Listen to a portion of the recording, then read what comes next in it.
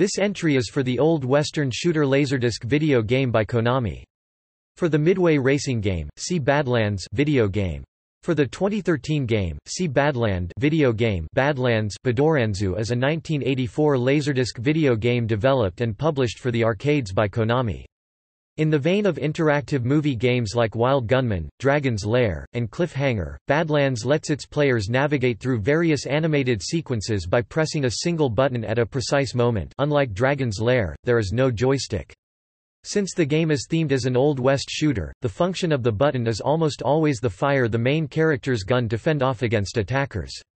If the player shoots too soon, he will be hanged for murder. Failing to fire in time, however, will result in being killed by the attack.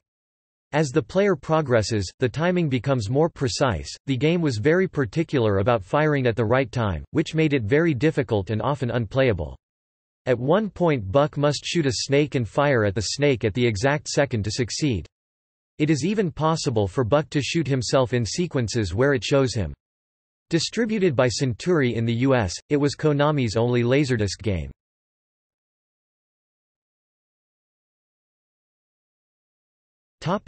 Plot. The game's plot is remarkably darker than most games at the time. The player assumes the role of Buck, a hard-working family man, whose wife and children are murdered by a band of outlaws. One by one, for his revenge on them if so, Buck tracks down the various outlaws, earning higher and higher bounties as he progresses. The final foe is the outlaw leader, Landolph. "We were livin' a quiet life, when one day for no reason my wife and my children were killed in cold blood. And I was wounded, unable to help. Why this? Why us? Why? I won't let them get away with it. I'll get every last one of them." The outlaws, ranked in order of their bounties, are as follows: Gas, for $2,500. Doug, for $2,500. Smith, for $3,000. Paco, for $3,000. Bull, for $4,000. Lloyd, for $5,000. Liston, for $5,000. Hawk, for $6,000.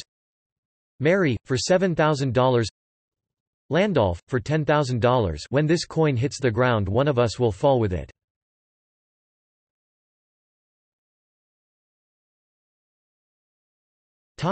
Appearance.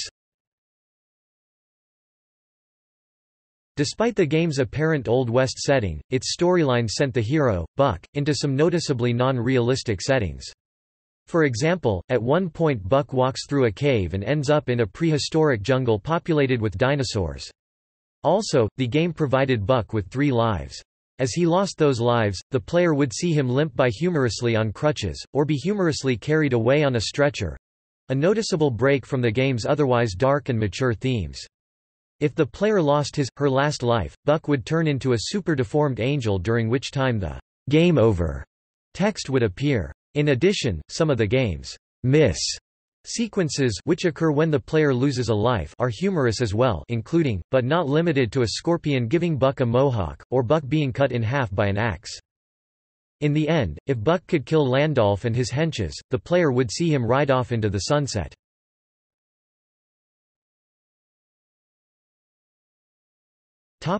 Legacy. Badlands has earned a rarity rank of 16, according to the Video Game Preservation Society. This means that existing arcade cabinets for the game are fairly uncommon.